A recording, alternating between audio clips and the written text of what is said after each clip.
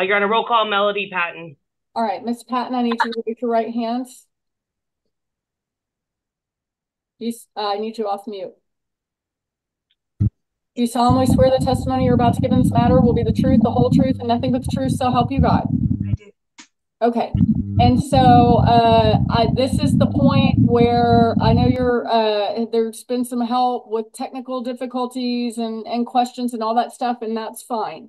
But what nobody can do is instruct you how to answer questions as a witness. So I'm going to instruct you while you are under examination as a witness that you not place yourself on mute and that you ask anyone who's in the room with you to leave so that you are not receiving any coaching from the sidelines as to how to answer questions. Yes, Your Honor. I'm alone. Okay, go ahead, Ms. Bryant. Miss Patton, where do you live currently? 28411 Dobbin Huff Smith Road, Magnolia, Texas 77354. And who do you understand owns that property? Betty Patton. Do you pay rent to the estate to live there? Yes. Where do you deposit that rent? I pay it directly to the mortgage company. Have you ever opened an estate account for the estate? Yes. Where is it? At Chase Bank. Okay, when did you open it? I have to look at my records. It was a couple months ago. Approximately how much money is in that account? $0. As I've said, there's no estate funding right now because I can't get the house sold, and the beneficiaries are the only other estate funds. When you say estate funds, what are you referring to? I'm referring to any money that the estate has, which would be house sale proceeds or assets, and all the assets are divided among beneficiaries. And so that means that without a house sale, the only estate funding available is beneficiary money. Are you operating a business out of the Dobbin Huff Smith property? Yes. What's that business? It is a dog breeding business, and dog breeding business. Who are the owners of the dog breeding business? Linda Cotis. Are you an owner in that business? No. Does the business have a lease with the estate to operate a business on that property? Yes. How much rent does the business pay to operate on that to have a lease on that property to operate? The business was, we settled with Betty that the business would pay 50% of the mortgage note every month, but that the payments would not start until after a year of tenancy. But despite that, the business has been paying since October or November. We've been paying the whole time, and the full amount, not 50%. So we've actually paid way more than what we were required to. Okay, so is it your testimony that the business has a lease with the estate? The business has a lease with Betty Patton at this property. And that was entered into before she died? Correct. As of October. Have you ever provided a copy of that lease to any of the beneficiaries under the will? No, but I can. Have you ever prepared an inventory of Betty's estate? No. Have you provided any type of notice to the beneficiaries that in your capacity as the independent executor? Notice of what? Any notice whatsoever, a notice notifying them that Betty had died. Yes. What date did you provide that notice? March 13th. The day she died, March 13th, 2023. Okay. When were you appointed as the executor of the estate? Appointed on July 15th, I think. I'd have to look at my record. Do you need me to look that up? If I represented to you that you were appointed on June 15th, would that sound correct to you? Would you agree with that? Oh, yes. Yeah. Actually, yes, it was her birthday. Okay, so since the time that you were appointed on June 15th, what actions have you taken to administer this estate? I have communicated with Fidelity regarding the beneficiary distributions. I've communicated with all of the beneficiaries, and I have sent them all forms, with the exception of David, because of this situation here. They have all gotten their account set up to my knowledge, but I don't know that for sure. so I shouldn't have said that. But I have also made sure that there is an appraiser that can come to the house to brace Heather specifically. They just need some more information from me, and that's why I needed to get David moving along. I have also kept up all of the payments and utilities for the Dobbin property that we've discussed. I have supported David and Tim as well, which is not specifically in the will, but they had no jobs or money of their own, so that was kind of a responsibility I had to undertake. So I've made sure they didn't end up under a bridge. I have delegated Tim to clean up the Brace Heather house to get it ready for selling. That is the reason why he is there now. It is not to live there. And I am giving him a very strict and close deadline to finish these things. I've also gone over there myself and have helped out. I have been in contact with the local law enforcement and neighbors to make sure that the house is kept safe and secure. I have I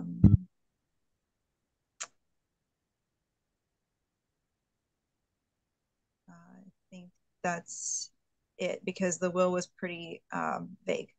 There wasn't much in there. Okay, I'm going to object the non-responsive portions of that answer. Ms. Patton, have you published a notice to creditors? No. What do you mean by notice? I guess, what do you mean by notice? Have you provided a written notice or published a notice as required under the Texas State Code to creditors of Betty's estate? No, but I've talked with them over the phone. Okay. Have you provided notice per the Texas State Code to each beneficiary of the probate of Betty's will? Other than text message? Any notice? Then yes, they received notice via text message.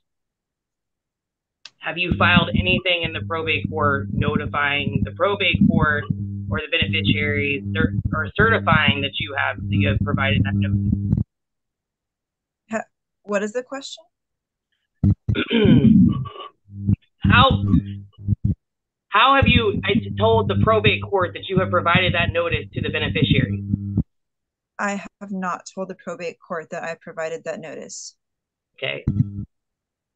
But it's your contention that you have provided that notice, that you did it via text message? Yes, and in David's case, it was verbal, multiple times verbally. Yes, is the answer. Have you notified the secured creditors of Betty's estate? I've notified some. Do you want me to list who I've notified? Sure. I've notified all of the things regarding her pension or medical or I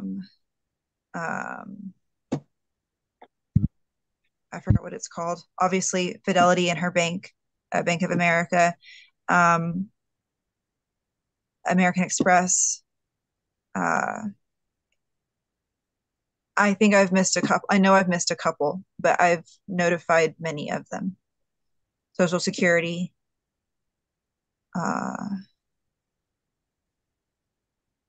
Yeah, was there another question? No. Have you prepared an inventory of the estate? No. Why not? Because I could not get into the house to operate with it and do that properly because of David and the living condition there. They are hoarders, not just of stuff, but of filth. And I could not move around the house. And that's what I want to submit evidence of. I could not actually take inventory properly because of all of the stuff and the filth that was there. I'm going to object the non-responsive part of her answer. Overruled.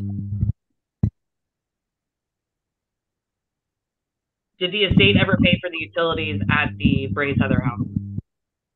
Post-death? That would be the estate, yes. No. There was no money. There was no money to do so. It was all locked up in fidelity. Under the beneficiary specifically, the only money that the estate had at the time of her death was beneficiary money and unsold property. Which includes the Dobbin Hubsmith property, correct? That's correct. How much is that property worth? At this time, it's worth $2 million, but it will be worth more. And I have more information on that if you want me to share. How much is the Brace Heather property worth? 400 or well, 300,000 if I can't get it repaired properly. Are there any efforts to sell the Hubsmith property? Yes, but not soon, because if you'd like more information, we're in a commercial developing area where everything around us is developing commercially, meaning the longer that we wait to sell, the more we will get for it.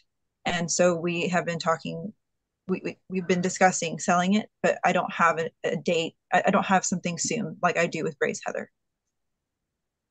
And so why would you choose to sell the Brace? Maybe strike that. As the executor of the estate, why would you sell the Brace Heather property and not sell the Hubsmith property? Well, Brace Heather was specifically told in the will, the will does not specify the Dobbin property, for one thing. The will states the Brace Heather property, and it states very specifically that it be sold upon death. And she made it very clear to me while she was living here in her last months of life that she wanted it sold immediately, and for David and Tim not to stay there. So that has been my first priority and been one of the hardest ones. And also, we can't sell the Dobbin property under the lease agreement the way it's written. And so the business would have to, I guess it would have to make an exception to the contract. I'm not sure, but because that's not my area. So I don't want to speak out of turn. But I'm answering your question, is that Brace Heather is the easiest thing to sell first. And that would release funds to David and Tim, which would make them able to live somewhere and not be in the situation that they're in now. And also it would pay off the debts as necessary. Okay. Who are the beneficiaries of the will as you understand it, as the executor? David and Tim are beneficiaries of the house at Brace Heather, which is the only asset listed in the will. Okay. Your Honor, can I share my screen? I'd like to show her a copy of the will to kind of go through some of what she's testifying to. Yes, ma'am. Here, hopefully I can do this correctly. Okay, can you see that? Yes, I can. All right. Okay, so do you understand this? Do you recognize this document? Yes. And what is it? It's the will of Betty Patton. Okay, and this is the will that you contend is her latest will, the one that has been admitted to probate. Is that right? Yes, and I did forget to list Melanie's. When you just asked me who was in the will, I forgot to mention her. Okay. Okay. So, let's see here. But as I've said, there is no open account with First Street Financial, so I can't give her that. However, I was planning on giving her any house proceeds that I could, or, I was planning on giving her whatever I could anyway, because I love her. Okay, can you show me in this will where the Brace Heather property is specifically identified? And I can go page by page here. I'm not quite sure. Well, I think I'll be looking with you. Definitely page 2 or 3. Okay, here's page 2. Keep going.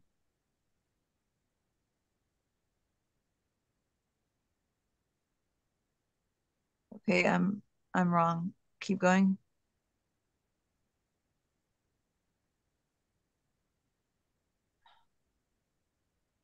Keep going.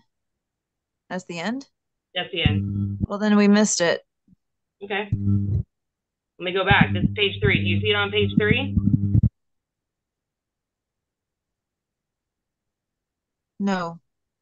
Okay, page 2. Do you see it on page 2?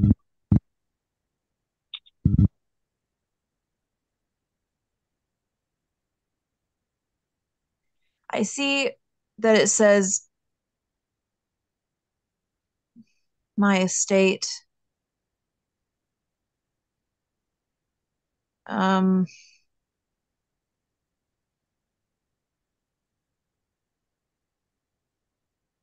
Okay, go back up, go to page 1 then.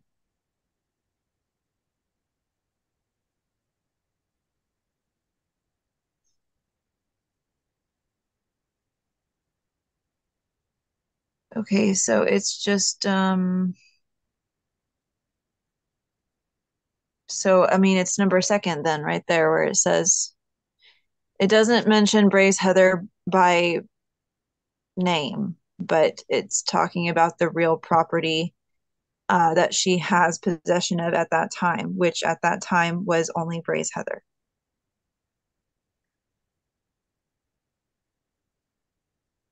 You would agree that and you agreed with me earlier, right, that the Dobbin Hupsmith property that you live in today is owned by Betty Patton. Is that correct? Yes. Okay. So at the date Betty died, she owned both the Brace Heather property and the Dobbin Hupsmith property. Is that right? Yes. Okay. I want you to look right here for me in this first sentence. If you can you see that what I have highlighted on my screen? Yes. Okay, can you read to me right here who Betty is identifying as her children? My children shall refer to David Boyd Patton and Paul Timothy Patton. Any reference here in my child or similar That's fine. That's fine. Thank you. Okay. Here on, we're going to go to paragraph 4, subparagraph B. Can you please read to me that highlighted sentence that I have there? It is my will and desire that all of the rest and residue of my estate of every description, real, personal, or mixed, which I may own or in which I may have an interest at the time of my death, shall pass and vest absolutely and in fee simple in my children equally. Okay. And what do you understand that sentence to mean? Well, it means that at the time of her death, anything that she possesses of her estate will be divided equally between David and Tim. And you would agree that in her estate at the time that she died, she owns the Brace Heather house and the Hupsmith house. Is that correct? Yes. So you would agree that under Betty's will, the only 2 people who will have an interest or who have an interest in any of her stuff, including those 2 properties, is David and Tim. Is that correct? Yes, that's correct. Okay. But it's your testimony that you need to sell the Brace Heather house now, which David was living in. Strike that. Why is it again that you need to sell the Brace Heather property now? Because 1, it's the quickest way to get funds for the estate, which was very necessary to continue supporting David and Tim. I could not get David's fidelity money because he wouldn't talk to them, he wouldn't talk to me, and I didn't get the POA from Melanie. So therefore, he had no money of his own. And the only money I had for him was resting in that house to be sold. And 3, I needed to pay debts off. And so really that was the most easily liquidated asset available. And before Betty died, she verbally, because she lived with me her last 3 months of life, she told me very specifically to sell Brace Heather quickly and not to let the sons live there, and especially not together. So I have done that, or I've attempted to do that. Your Honor, I think I jumped the gun here. At this time, I'd like to admit the will into evidence as Exhibit A. Objections? There being no objections, A is admitted. Okay, and I'm going to go ahead and stop sharing my screen here. I guess I just hit pause. Okay.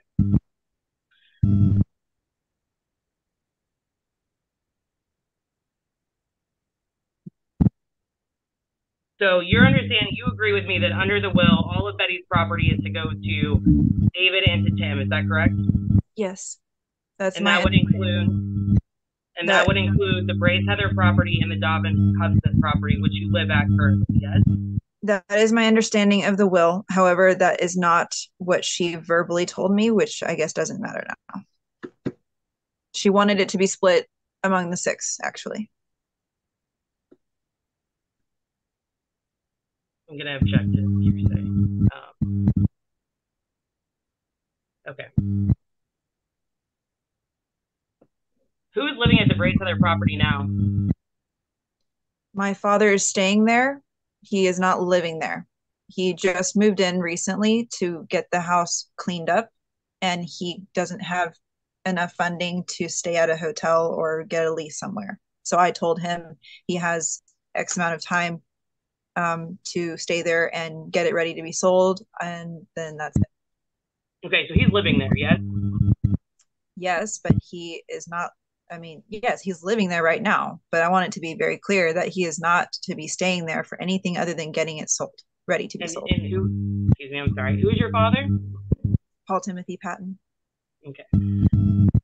When did Tim move into the house? I have to look. Maybe a couple weeks ago. Do you need me to see that right now? Well, let me ask you this. I told you that he's been living there since November 10th when David was removed from the property. Would that sound correct to you? No, ma'am.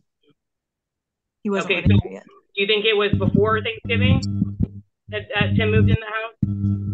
It was before Thanksgiving, but it was not November 10th because there was about a week and a half ish where no one was living there at all, and I was just going back and forth to check on the house.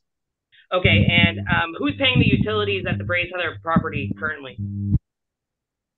Currently, the next payment will be done by Paul Timothy Patton. Okay. Melanie was paying it, and she's done now because she paid up through the portion that David was living there. So the next portion, Tim will take over. But and again, is Tim paying rent to the estate to live there? No. No. Okay. Was David paying rent to the estate to live there? No. So would you agree that you sent a notice to vacate to David in order to allow Tim, your father, to move into that property? No. It was okay, never. So why did you send the notice to vacate to David? Because he refused to leave, and he refused multiple times. And I could not get the house ready to be sold with him living there, as per the documents and photos I'd like to send, because it's impossible. The living condition he left it in, I couldn't do anything within there. And my father living there was not even in the picture. I asked him for help. Again, if Melanie had helped me, I wouldn't have had to ask my dad. But she didn't, so I had to ask him. And he can't afford to live somewhere else right now. So that's what I'm saying. I need to get that house sold. I needed help. Melanie refused to help me, even though I offered to pay her way and keep and accommodate her stay here. And so I had to ask my dad. When David was removed from the property, did you change the locks on that property? Yes. Yes. And why did you do that? No, why did you change the locks on the property? I changed the locks on the property because I did not want him to return to the property and stay there like a homeless person. But I changed the locks on Friday, which on Monday the 6th, I believe it was the date of the letter. And they had 3-day notice officially, but I actually gave them until Friday before I changed the locks. And so they had all week. And sorry, what's the next question? Did David ever tell you that he was vacating the property? No, he didn't tell me anything at all. Whenever I asked him repeatedly, he told me he really just didn't say anything. He just kept sitting in his chair staring at the TV. And same thing with his caregiver / friend. They made no move whatsoever to pack or to get ready or anything. And it took me having to threaten him with the cops for him to do anything. And even then he barely moved out of his chair. And I gave them months of notice, and then weeks, and then days, and then I showed up and they still wouldn't make a move to pack. So I gave them an eviction notice, which turned out to be for 3 or 4 days. And he got taken to the to jail because he had a warrant, which is not my fault. And his friend had the whole week to get David's stuff out of there and truck, and he didn't. So I don't really know why the eviction is even a problem, because they had all the opportunity that they needed to get whatever they need out of there. And also, David told me that Sean had a brother who was going to house David. So I think I said too much. What's your question? Oh, that's actually, so where do you understand that David's living now that he was kicked out of his house by you in November? My understanding is that he's staying in a hotel, but prior to my eviction. I think you answered my question. I appreciate it. Thank you. So just so I understand your testimony correctly, well, strike that. Let me ask this. How long had David been living in that house at the point in time that you kicked him out? Since 2019, I think, whenever he left Melanie. So approximately 4 years, right? That was his house. That's how you understood that to be David's house, okay? So I understand, tell me if I'm wrong, that you kicked David out of his house, which and then moved your father in approximately a week after that. Is that right? That is not, I see how that looks that way to you, but that's not what happened. I never planned on having my dad living there at the time that I kicked David out. I did not kick him out for the only reason other than he would not leave voluntarily, nor would he make any move to get ready to leave. And that was the only way I could get him out of there. And I didn't even mean to. He had a warrant. So I mean, I was told that he had a place to stay, but yet he wouldn't move out. His brother promised my dad and myself he has a place to go. But then whenever he actually had to leave, he's not there. So I don't know why he's not there. Okay. Have you contacted a realtor to put the Brace Heather property up for sale? I'm doing it through Open Door. Okay, so you started that process? Yes. What about the Dobbin Husband property? What's the question? Have you contacted a realtor? Have you gotten an appraisal done on that property? Have you taken any steps to selling that property? Yes and no. I have a realtor, but I've not taken steps to sell it yet, based on the fact that the commercial land around us is developing and the offers are going to get better if we wait a little longer. And in the meantime, you intend to occupy that property as your primary residence. Is that correct? Yes. Would you agree with me that the estate would have money if you sold the Dobbin Husband property? Yes. Okay. Similar to if you sold the Brace Heather property, the estate would have money, right? Yes. But there is a lease contract in place for the Dobbin, which makes it complicated. And I don't have money to afford a lawyer right now, which the whole reason, like I don't have a lawyer and I couldn't pay them to make sure I got my checklist of things done and all that too, by the way. So I have very limited funding right now. And the Dobbin property has a lot of repairs that are needed before I can even sell it, because it's 25 years old. So it's not as quick and easy as you might think. Brace Heather is much easier. So are you're basing your opinion of whether that the Brace Heather property is easier to sell based on your just subjective understanding of the condition of both of these properties? Is that right? That and the fact that yes. You have not contacted as the executor, you have not reached out to a realtor to say, I have got 2 properties in this estate. I'd like to see the viability of selling one or both of them. I do have a realtor, and she has not gone to look at Brace Heather yet, but she definitely can if that's what I'm being ordered to do. But has she looked at the Dobbin Husband property with the idea of seeing how marketable it could be, how much you would obtain in a sale, or making any efforts toward listing that property? Yes. But yes, she has. Yes, but I cannot comment at this time on her opinion. So where is it that you are getting your opinion? What are you basing your opinion that that property is in a commercial development or that would be better suited by waiting to sell it? What forms the basis for that opinion? Financial advisors, which include my husband. He is one, and he has a financial advisor, and he has a financial advisor. So I'm going off of 3 people right now, as well as an investor in our area, who is very interested in not just our section here, but surrounding areas. And your husband lives at that property with you, correct? Yes. Does your husband operate that dog breeding business with you? Yes. Is he an owner in that business? He's a president, but he's not an owner. He's the president, okay. So would you agree with me that if that property was sold, that your business would have to find another place to operate, right? Yes.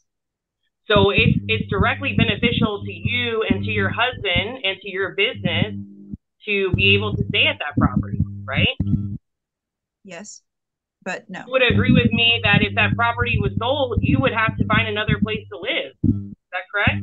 I would agree with you, yes, but that would also mean that the beneficiaries would have more funding and therefore could pay off my estate responsibilities and be done with all of this. So frankly, I don't really care if we have to leave. I just want it to be settled properly. Okay.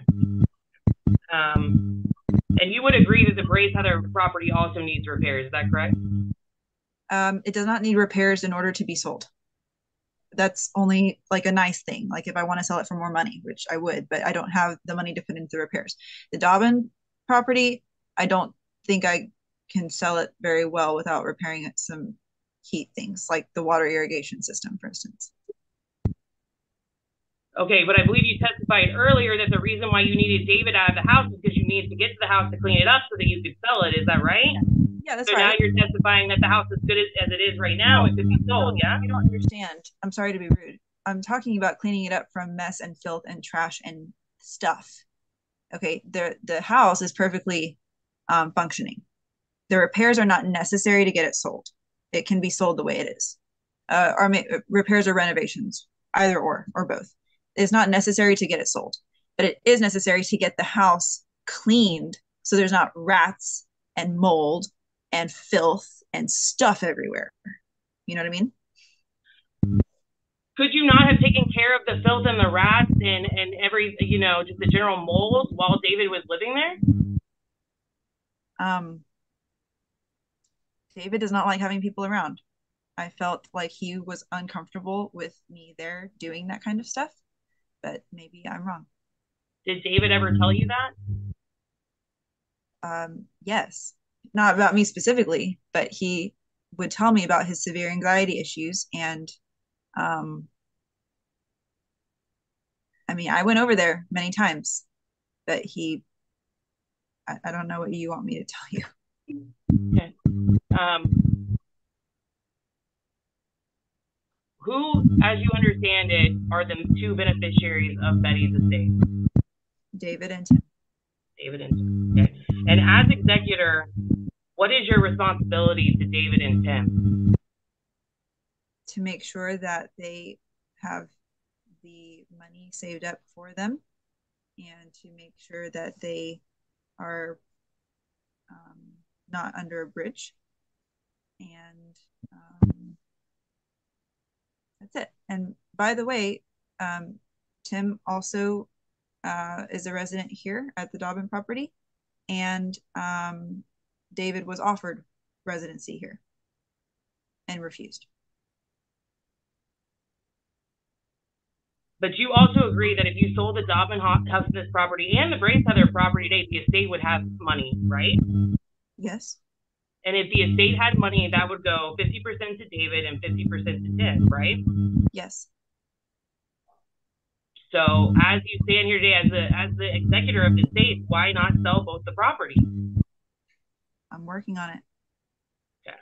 But you've actually made no steps to sell the Dobbin Hospice property at all. I've talked, like I said, I've talked to the realtor, we've talked to investors, and we have been told by the financial advisors and the investors that it's better to wait a little longer for the developing area around us to be completed so that our value of the property can be much higher and therefore have much more to give to the beneficiaries and to pay off the debts. That's what I've been advised. By who? By the financial advisors and by the investors and the person too. Okay, can you tell me the name of the financial advisors and the investors that you have spoken to? Jim Lyon is financial advisor. My husband, Matt Cotis. Rocky Del Papa is an investor. And there was one more. Leslie Sullivan is the real estate agent. Okay. So if I talk to Jim and Leslie, they would tell me tell me everything that you're telling me right now. That you talked to them about selling the property and they advise you to not sell it. Yes, but I'm not sure that Jim would remember me specifically because it's been a long time or maybe a few months since we talked to him initially, and my husband talked to him, not me. So I don't know if you asked him my name, he would remember. So it was actually your husband, Matt Cotis, who spoke to Jim. Is that right? Yes, because they speak the same financial language. Okay. What does your husband do? What? What does your husband do for work? He's a business consultant, financial advisor, and accountant. Okay. To your knowledge, does the estate have any ownership in any other businesses besides the dog business? He did have, well, he started the Fieldings restaurant. So if you've been there in the Woodlands, you can look it up, fieldings.com. He was a co-founder and he built 3 of those, and also Pelly Pelly in the Woodlands. He was a founder of that, but he's no longer involved in those ventures. I'm sorry, I was referring to the estate. Does the estate have any ownership in any businesses? Betty had an agreement, a verbal agreement with us, and we never got the paperwork finished. She was to be a partial owner in the dog business, but we did not push paperwork in her face when we had the opportunity to, because she was sick with a broken neck, and I did not care to do any of that stuff at that time. What about an entity called Patent Perfect? Yes, I have that, but we haven't done anything with it. Did Betty own anything in that entity? I think so. Okay. What about Dinky Dinker? No. You don't know Dinky Dinker? It sounds familiar, but maybe it's something off of Netflix. No, it's not anything to my knowledge. Okay. So, and what's your plan with the Dobbin Husband property? Are you intending to sell it anytime soon? I think I already mentioned I want to sell it at the best time it is to sell. And right now, with inflation and real estate, there is a good time and there is a bad time. And right now is not the right time. But if I had proper funding, for one thing, I could do what I needed to get it repaired and get it sold. But I don't want to do that until it's the right time to sell. And I haven't gotten an offer that I've been advised to take. But I have HOA meetings that they're specifically talking about widening the road, adding a school, doing things that would very much accentuate or increase the value. So I can show you an article that literally says what I'm saying. The property value is rising as we speak because of the developing area around us. Yeah.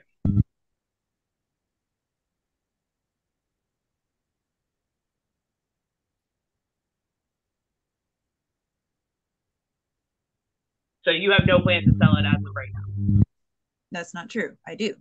I'm not going to sell it tomorrow, and I'm not going to sell it to Open Door. But I have my eyes open for the right offer, and I'm making sure that I make the sale at the right time per my advisors. So I absolutely have a plan to sell it, and I've I told the rest of the beneficiaries as well that they would have they have a place to stay if they need it. I offered Dave and Tim to live here. Tim did, but David declined, like I said. So in the meantime, while I'm not selling it, I'm trying to use it for the purpose that Betty wanted, which was family, and they have declined. Tim did not decline; he stayed here, but the rest of them declined. But in the meantime, until that property sells, you intend to live there as your primary residence until the point it is sold, right? Yes. And you intend to operate your business out of that property, right? Yes. How much money are you paying towards the mortgage every month? $8,000, approximately. $8,000. And it's your position that you are paying that personally directly to the mortgage company? Correct. And you're paying the taxes on that property? Yes. Okay. Have you paid any creditors of Betty's estate? Not very much because I can't afford to because of all of what we talked about. Which creditors have you paid? I've paid a portion of it to my husband. I paid a portion to it to the Bulldogs business because they were owed money. And which is not Matt, it's his family. And I paid something else off. State Farm.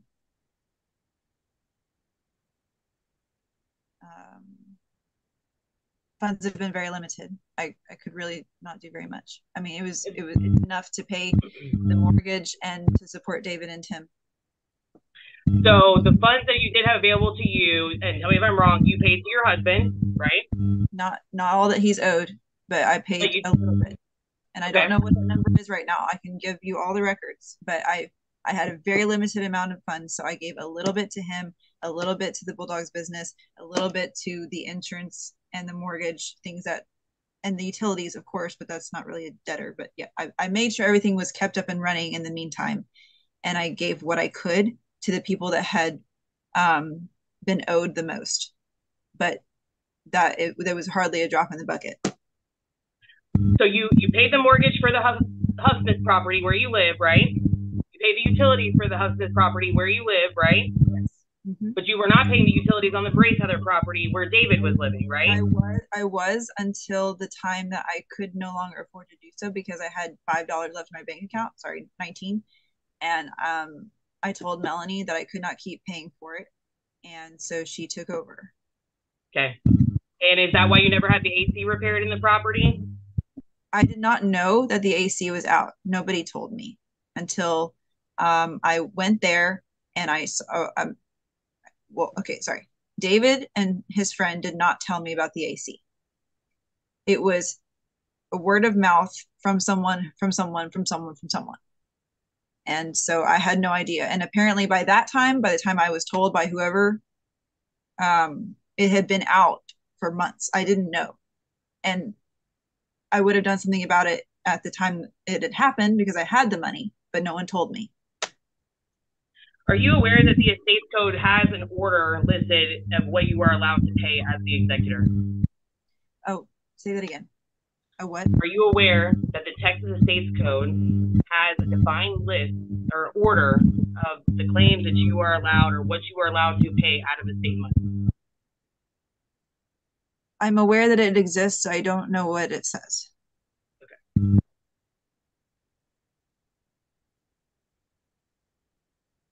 Are you aware that David and Tim cannot live together? Yes. Based on prior things? Yes, you are aware of that. Okay. That was Betty's specific instruction, which is something that I'd definitely been trying to follow. Okay. So your solution to that was to remove David from the house and allow Tim to move in, right? Right. But again, that's only temporary. And before any of this, David had an offer to live at the Dobbin residence in his own detached garage. It also has a kitchen. Like it has like 3 rooms in it. It's a studio apartment. We offered him to live there and he would be separate from where Tim was staying. So I just want to point that out. That was offered to him free of charge. He declined. It's still open, but he decline. I'm trying to do my very best to be a good executor and family member. I hope you can see that, but that's not why you're here. What's the next question? Did you notify the mortgage on the Dobbin husband's property that Betty is deceased?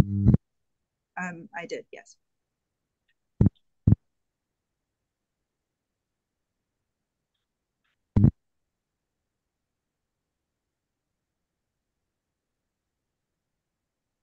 Do you think you were acting as a good family member and a good fiduciary to David by having him forcibly removed from the property and allowing your father to move into there? I did that because he would not comply with my previous requests. So I get why you think I was being a bad family member by doing that, but that's the only way he got out of his chair, and that's the only way to get his stuff out of there. And again, it would not have actually happened. He would not have gone to jail if he didn't have a warrant. And so, again, I was told he had a place to go to, his friend's brother's house. That was their agreement. He told him, David said, I'm getting the names mixed up. Blake is the person who has the house for David. Blake told my father, who told me, that it would be ready to live in 2 weeks. And yet David would not leave when he could have. And he did not make any moves to pack. So I thought in my head, he has a place to go. He's just not going anywhere. And I had to threaten him before he did anything. And then I had to evict him because he still wouldn't do anything. But as you sit here today, you never evicted David from that house. Isn't that right? But what? You have never filed for a forceful detainer action in the JP court to have him evicted from that house. Is that correct? I've never done that. No, he just has the notice. Okay. And are you aware that David obtained a writ of reentry from the Justice of the Peace Court declaring that your lockout of him from that property was unlawful? I'm aware that it exists. How are you aware that it exists? Because I got it in the mail. You got it in the mail. Did you get red tags on your gate to your property from the Montgomery County Sheriff when they were trying to serve you with notice of that writ? I've got one tag. Did you call the sergeant and ask him what he was trying to serve you with? No, I spoke to them about another matter. I did not call the sergeant personally. I called the Montgomery Sheriff's Office, and I dealt with my issue, and they did not mention anything to me about that. That was actually, I called them prior to getting that in the mail, wherever it is. It came in the mail later to me than when I called them. So when I called them, they should have said something to me about the issue you're saying, but they didn't. So I don't know what to say. So you've seen the writ of reentry that the Justice of the Peace Court granted in David's favor. You have actually seen it. I have now, yes. It's a letter that I just recently opened. Okay, and that says that you are commanded to give David possession of that property, does it not? I would have to read it again before I agree. Yeah. But you would agree with me, if it said that, you would be commanded to give him possession of that property, is that correct? Yeah, but I also have already told him he can come in anytime to get his stuff. I have that in writing. I've already told, not him, sorry, to Melanie. I offered, I said he can come whenever me or Tim are there to let him in, get his stuff. And she told me he can't do it all week and to get back later. So that's where we are. He doesn't have his stuff because he doesn't come get his stuff. He doesn't get his stuff because you locked him out of the house. Is that not correct? It is. I have full access to it. And I told him, when can you come over? Let me know. And Melanie said he can't come this week. So I said, okay, let me know when he can come and we'll make sure he gets his stuff. There is complete openness. He just can't live there. And if you would see my documents, which I will give you, I don't trust him to have keys to that house because he will just live there. And I can't, and again, Tim is not living there long. I want him out in like a week and a half. I'm not kidding with you. But you agreed with me. I'm sorry. You agreed with me previously that under Betty's will, Tim and David own 1/2 of everything that Betty owned when she died. Is that correct? Yes. That does not mean that they can live there if I can't sell the house with them living in there, which was. But that would mean that David effectively owns 1/2 of the Braes Heather property, right? I think so, but this is why I want a lawyer, because now you're asking me questions and I feel like you're cornering me, and I don't even have the document in front of me anymore. So I don't feel comfortable with these questions, and I don't feel comfortable without a lawyer. Okay. Your Honor, I think at this time I don't have any further questions for Ms. Patton, and truthfully, Your Honor, I'm not intending for this hearing to go so long, and I have to make arrangements for my husband to pick up my daughter from daycare. If there's any way I could have like a 5-minute break to call I think our court reporter would probably appreciate that too. I don't think anyone expected it to take this long. So we're going to take a 5-minute recess. Thank you, Your Honor. Thank you.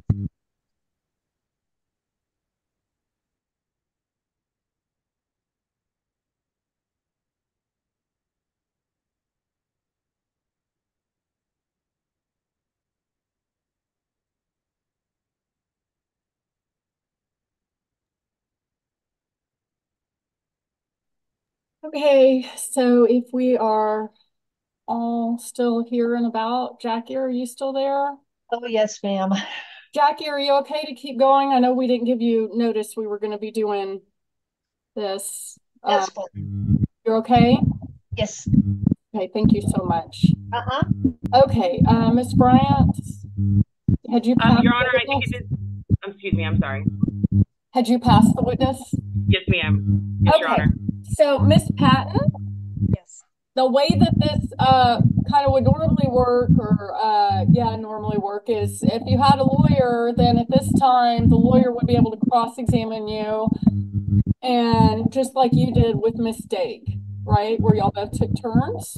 So in situations like you're in right now, where there is no lawyer, we call it the witness can testify in the narrative, which basically means you can just tell me what it is you need to tell me, and you've been trying to tell me some stuff, and so here's your first opportunity to do it. I would just ask if Miss Bryant makes an objection. If she says I object, just stop talking, let her make her objection, let me rule on it, and then we'll get back to your testimony, okay?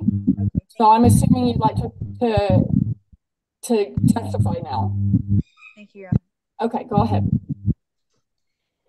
Okay.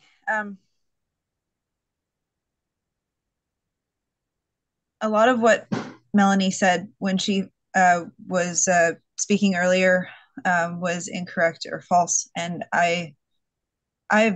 me and my husband have been doing nothing but trying to keep this family afloat. And the fact that Fidelity would not give Betty her regular distributions or the actual money she had liquidated.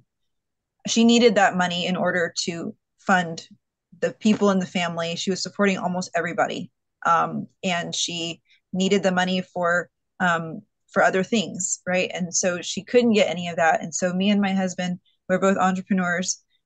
We operate our own businesses, so it's hard financially on us a lot of the time. And we took that responsibility on. I took her in.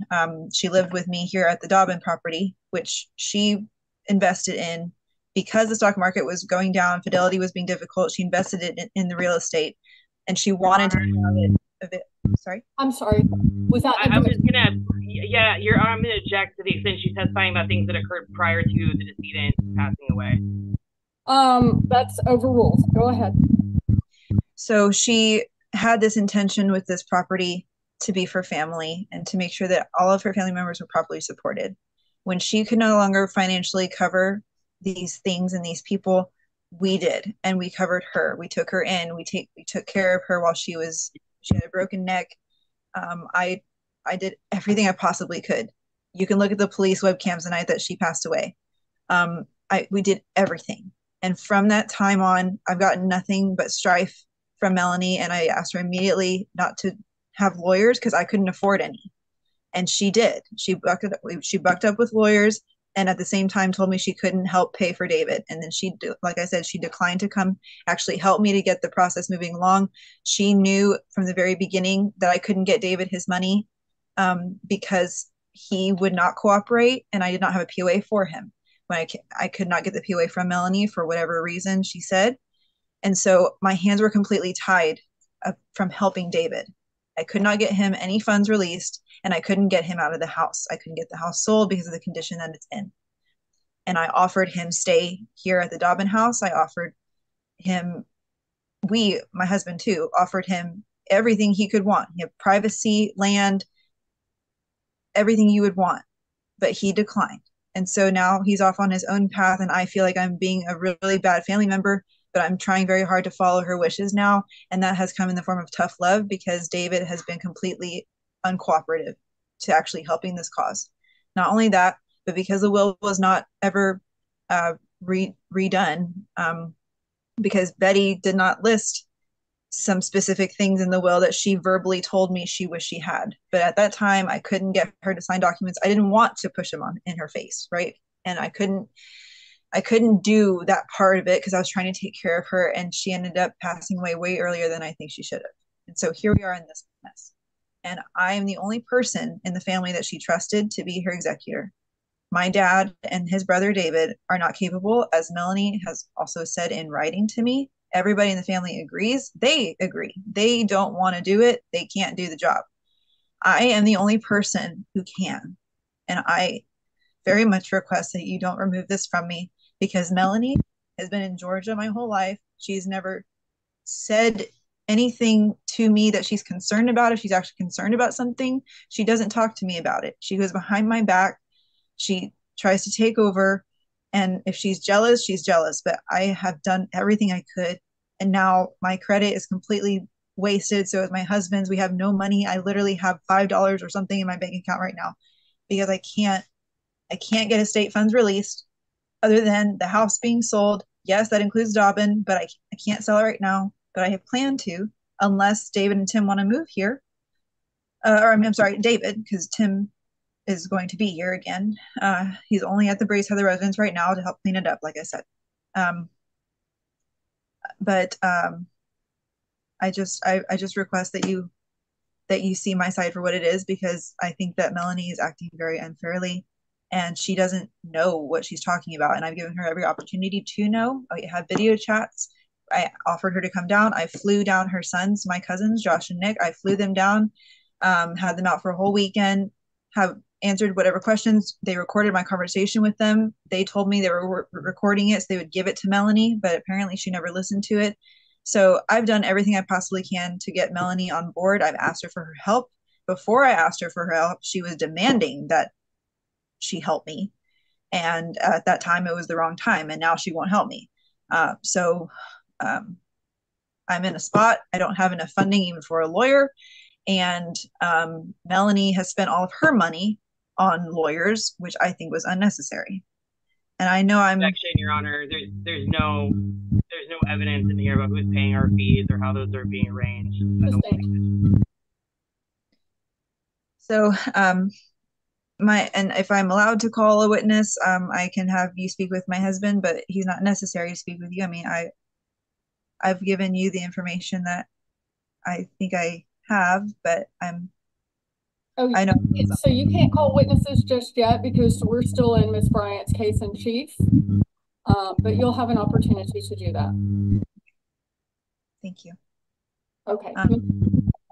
So yeah, I mean, and I've made sure that Melanie's money, like I've tried to find that First Street Financial account, but they don't have anything for anyone under Patton, Betty, Boyd.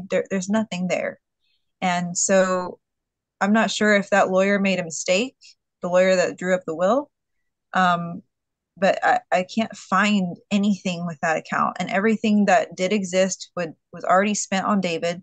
Because he has a lot of health things. So I don't really know what she wants me to do about her money, because she's not a beneficiary of Fidelity. So I will try to get her whatever money I can from house proceeds if there's something left, but I can't follow the will in regards to her beneficiary.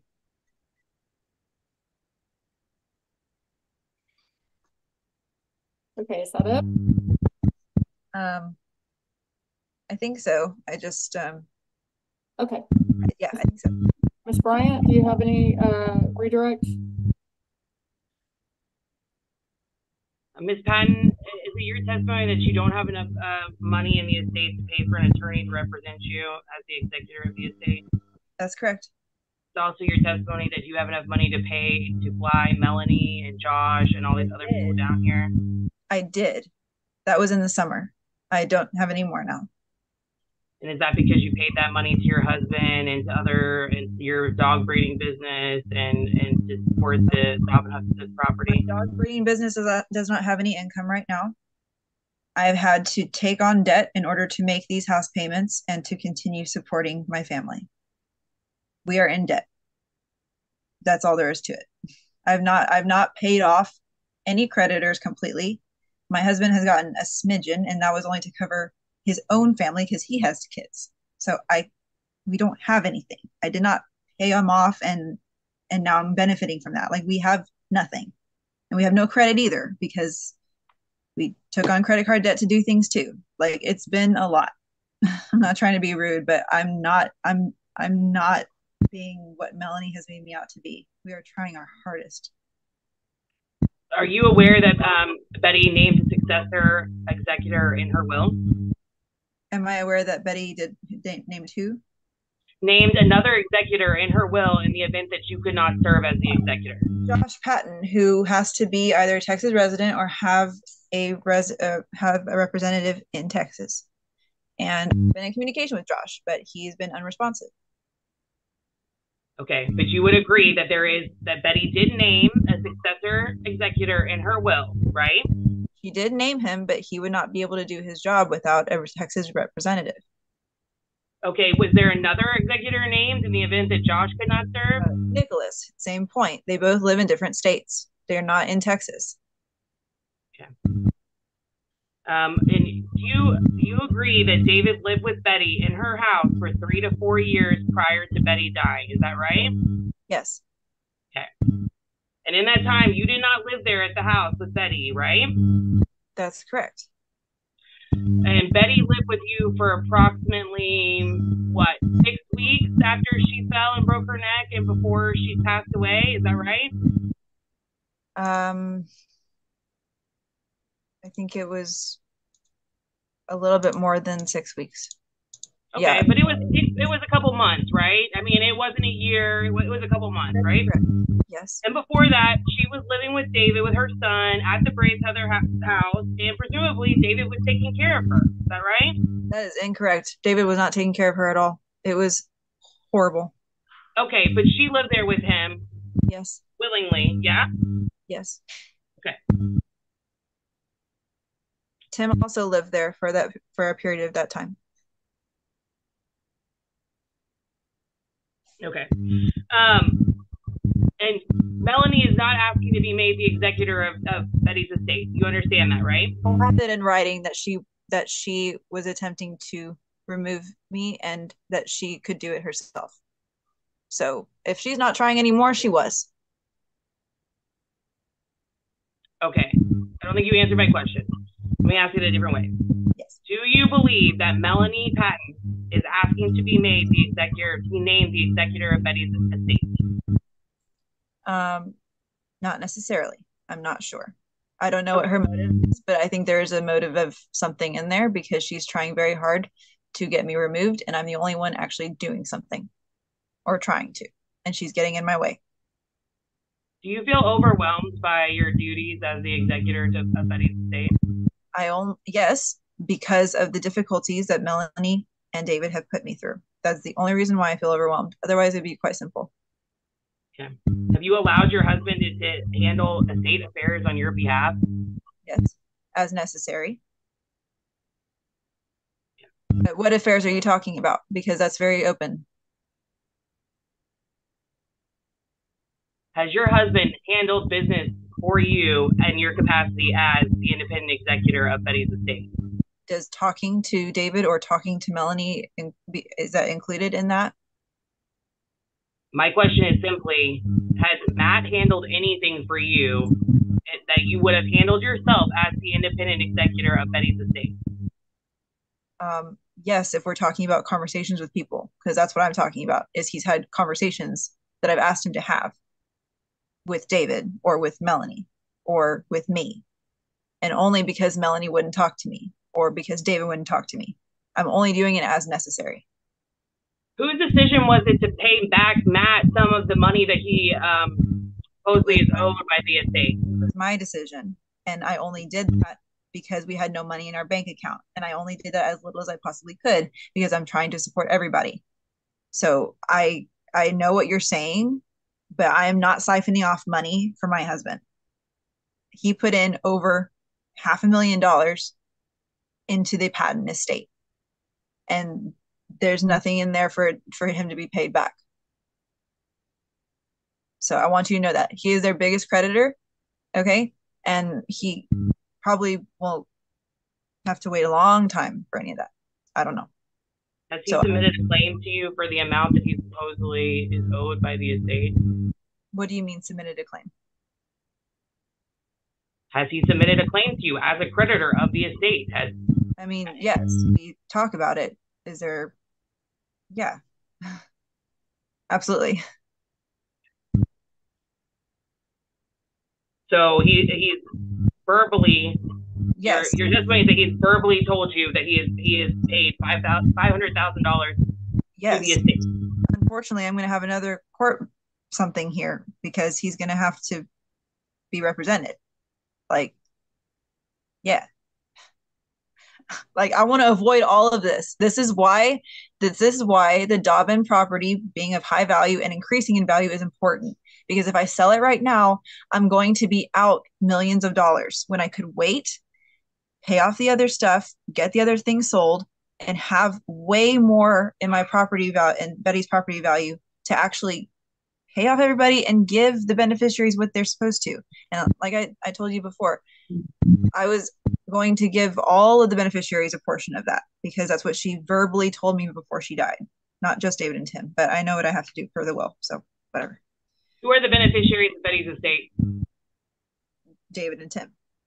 Are you a beneficiary of Betty's estate? Not in the will.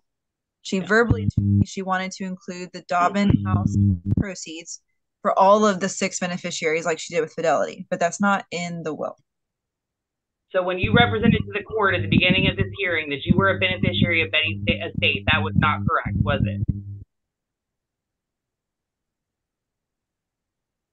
No, but I thought that included Fidelity. My apologies. Yeah. Okay. Is that separate from when you say you're not including the beneficiaries under Fidelity? Because that's all that I was talking about. That's all that I have beneficiary claim to. Okay, so my understanding of your testimony is that the only monies connected to Betty that you were to receive was from a Fidelity account that passed outside of her will, right? Yes. Okay. And you understand that that Fidelity account is not a part of Betty's estate? I did not understand that. And then I am a creditor as well, not just the beneficiary.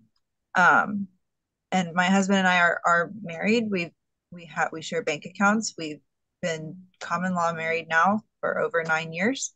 I have a wedding ring. So if that's called into question, that's legitimate. So.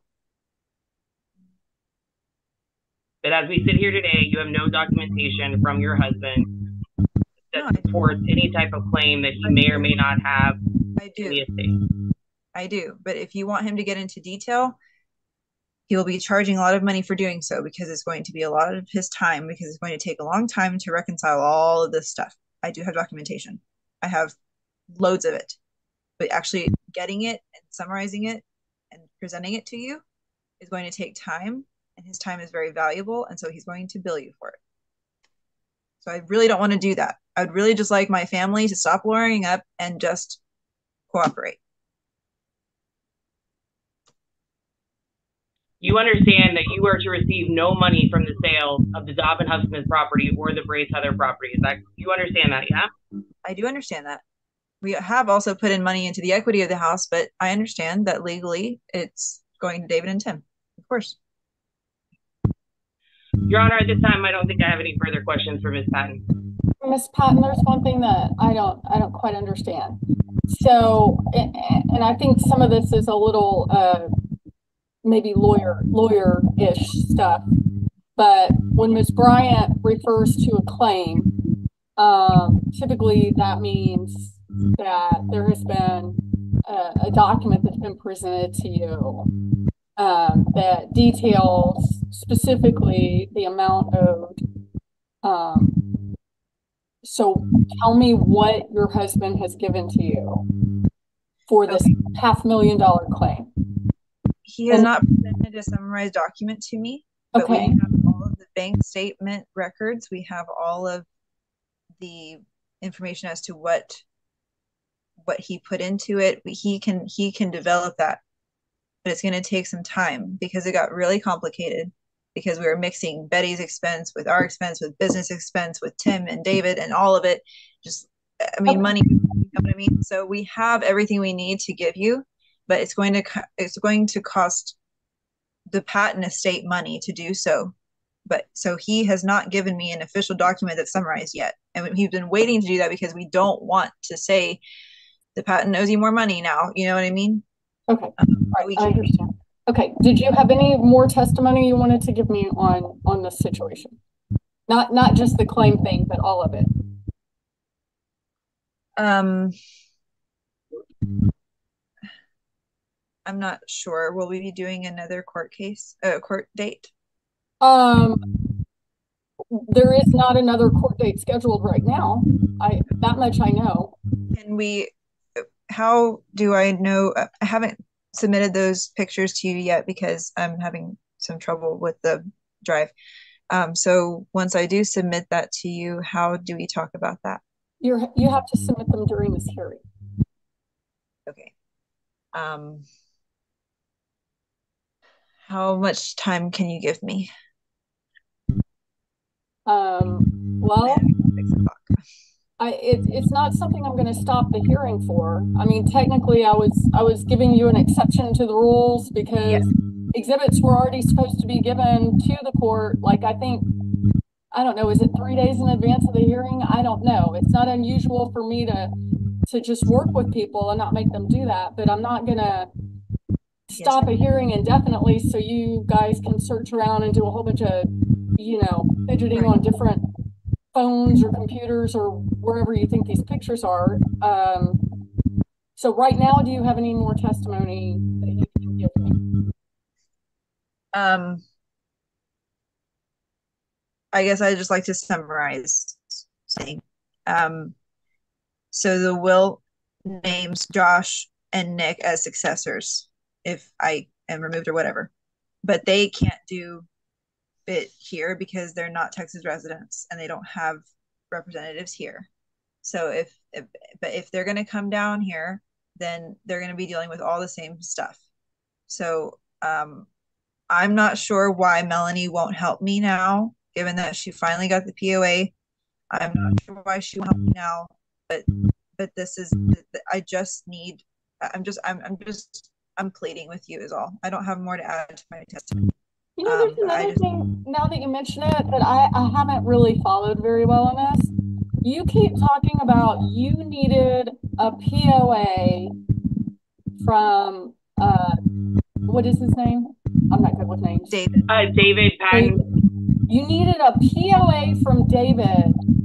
When you're saying you needed a POA from him, I don't understand. Are you saying you needed him to have someone else acting as his POA, or he needed to give you his power of attorney?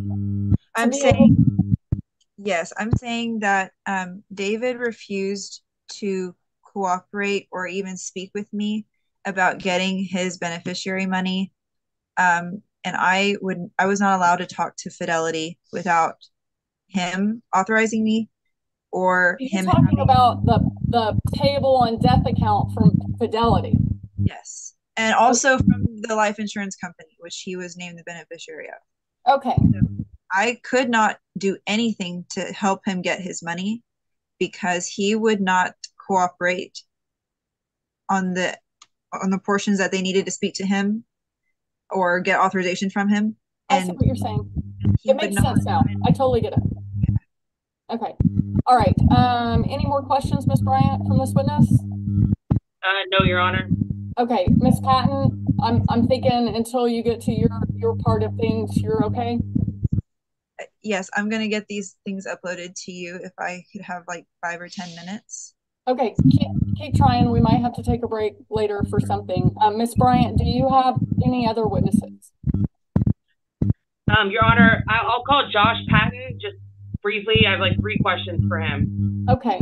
Mr. Patton, if you're still with us, can you are. Okay, raise your right hand. Do you solemnly swear the testimony you're about to give in this matter will be the truth, the whole truth, and nothing but the truth, so help you God? I swear. Okay, go ahead, counsel. Josh, are you aware that you are named as the successor executor in Betty Patton's will? Yes. Do you have a resident agent that you have appointed or designated in the event that you are selected as the executor? I have someone that if I'm selected that I would use, yes. And who is that? That would be Emily Taylor. Okay, Emily would be your lawyer, right? Yes. Who would be your resident agent? It wouldn't be your Lund. Sherry Lund. Okay. And as far as you understand, is Ms. Lund on the hearing right now? Yes, I believe she's on. She was on earlier. Okay. That's all my questions, Your Honor. Okay. Ms. Patton, do you have any questions for Josh Patton?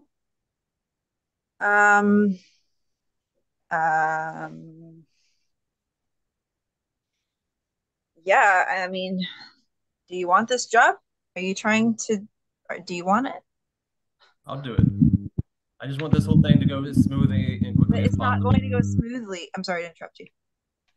But I'm willing to do whatever it takes to get this wrapped up as quickly and immediately as possible. If you're willing to do whatever it takes, then why aren't you cooperating with me? I haven't not cooperated. We've communicated some, and you haven't asked me of anything that I haven't done. You didn't respond to our last whole message about the next opportunities and the Dobbin property and everything that we were talking about.